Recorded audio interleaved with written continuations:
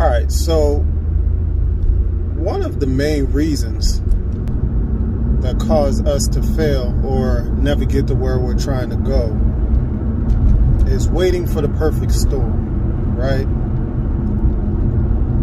So I'm taking a course right now, and it talks about taking imperfect actions, right?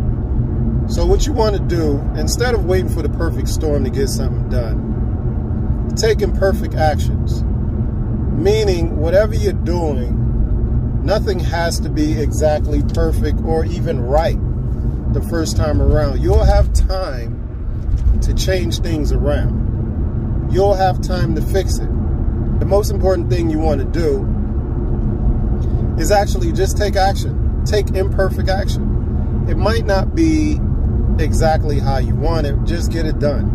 And once you take imperfect action, you'll find that you get more results as opposed to waiting for that perfect storm and waiting for everything to align and everything to be right, because to be honest, it'll never be that way.